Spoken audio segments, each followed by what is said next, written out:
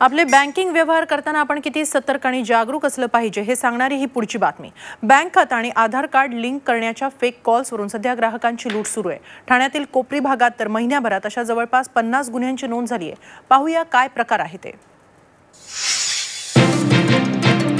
Fake कॉल्सवरून एटीएमचा pin number किंवा OTP number मागणं, ATM मध्ये छुप्या स्कॅनरच्या माध्यमातून कार्डची माहिती मिळवणं, अशा अनेक मार्गांनी सध्या बँक ग्राहकांची लूट सुरू आहे।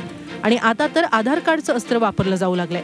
लवकरात लवकर तुमचं आधार कार्ड बँक खात्याशी लिंक करा, नाहीतर तुमचे खाते बंद होईल, अशी भीती घालणारे कॉल सध्या ग्राहकांना येत आहेत। ग्राहकांच्या याच भीतीचा फायदा घेत त्यांचा खासगी पिन नंबर विचारून त्याद्वारे खात्यातून पैसे लुबाडण्यासारख्या गुन्ह्यांची आता नोंद होऊ लागली आहे। ठाण्यातील कोपरी भागात तर दर दिवसाला 2 ते 3 अशा गुन्ह्यांची नोंद होत असून महिन्याभरात जवळपास 50 गुन्हे कोपरी पोलीस स्टेशनला नोंदवण्यात आले। त्यामुळे नागरिकांमध्ये संतापाचं वातावरण आहे। एटीएम मधून 10,000 परत 10,000 असे करून 40,000 रुपये माझ्या एटीएम मध्ये कोणतरी स्वाईप केले आणि ते मेसेज मला आले। मी मेसेज वाचल्या माझ्या मोबाईल माझ्या पर्समधलं एटीएम कार्ड बघितलं तर एटीएम कार्ड माझ्या जवळ होतं आणि असे माझे स्वाईप कोणी केलं तर ते असे ते 10,000 रुपये असे 40,000 रुपये स्वाइप केले ते कार्ड। बैंक मैनेजर बोलता वो हमारी रिस्पॉन्सिबिलिटी नहीं है, तो ये जो है पुलिस स्टेशन की। तो ऐसा है जो बैंक वाले जो बोल रहे हैं अभी कि इतना हम उनके पास कैश जमा करने का या कुछ भी, तो वो उनके भरोसे पे हम रखते हैं, तो वो बोलते नहीं तुम पुलिस के पास जाओ। तर याबाबत बँकांनीही लक्ष घालून गंभीर पावलं उचलावीत, तसंच लोकांनी अशा कॉल्सना प्रतिसाद देऊ नये असं आवाहन पोलिसांकडून करण्यात आलंय।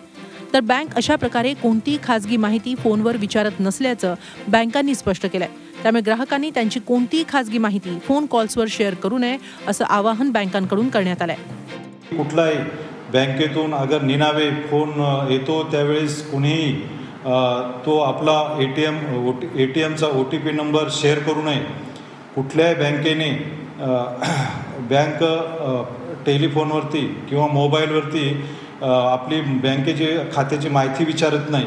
तुम्हाला फोन कॉल्स येतील, मी बँकेतून बोलते, हा अधिकारी देतो, तुमच्या ताबडतोब ही माहिती पाहिजे, तुम्ही माहिती दिली नाही तर तुमचं कार्ड ब्लॉक होईल।